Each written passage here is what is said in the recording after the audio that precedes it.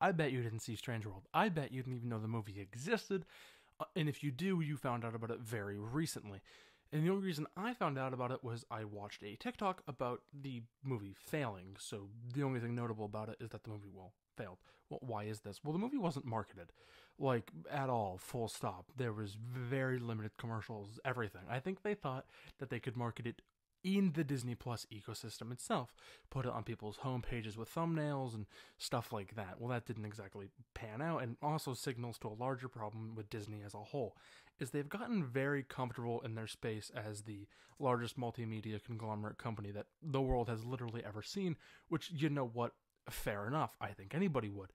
But this could really put them in a lot of hot water, and kind of already has. They've taken a very corporate stance to art and movies, and that's kind of a big problem in the entertainment industry in general right now, but specifically Disney, with the complaints about the MCU being formulaic and, well, bad, and just not holding up to what Endgame was.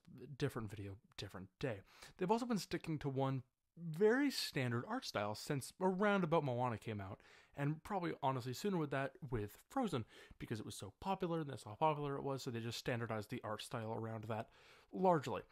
So now you have the situation where all the Disney animated movies kind of look the same, which I'm sure is great for branding and is very recognizable to this is a Disney movie.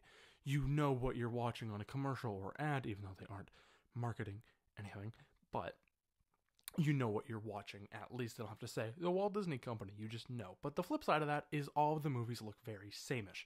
There's a lot of movies that if you just take a screenshot out of them, say Luca versus Moana versus Strange World versus any of these, it's kind of hard to tell where the screenshot came from in the first place, despite them being different movies released years apart. But let's talk about just how hard Strange World flopped. It flopped very aggressively. Same with Lightyear.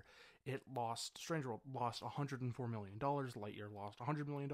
That's $200 million gone, just out in the wind. They're just throwing it away at this point, which honestly to Disney is probably closer to a rounding error. But I mean, still, it obviously isn't ideal, especially for their shareholders and stock price and stuff like that.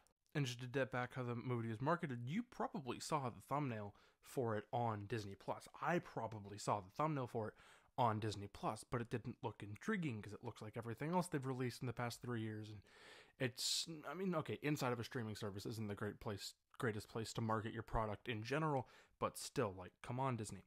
It didn't look enticing. Nobody clicked it. Nobody knew it existed.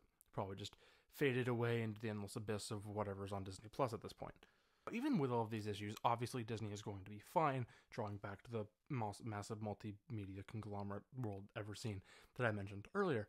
But I do like to look at these little failures as a reminder, is when all these companies, huge companies, the largest companies the world has ever seen, your Amazons, your Microsofts, your Apples, your Disneys, that nothing ever has been, ever can be, ever will be too big to fail. If you make enough terrible decisions, a company will sink. Nothing will be around forever, no matter how timeless it might look from the outset.